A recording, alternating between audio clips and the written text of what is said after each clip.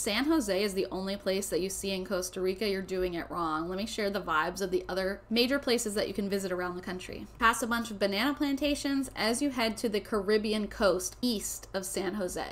Puerto Viejo has almost like a reggae, just very relaxed Caribbean vibe to it. About 5-hour drive and then an hour-long boat ride north is the rustic town of Tortuguero. People flock here in a certain season to see baby sea turtles come out of the beach. If it's not sea turtle season, you'll still see plenty of other wildlife, including these caimans. A few hours north of San Jose is La Fortuna, which has your typical rainforest vibes. There's hot springs, waterfalls, whitewater rafting, visiting a volcano. Next up is Monteverde, which is known for its cloud forest. Explore the canopies of the trees on these hanging bridges or ziplining. Next up is Manuel Antonio National Park by Capos. Beautiful western side of the country, but crowded.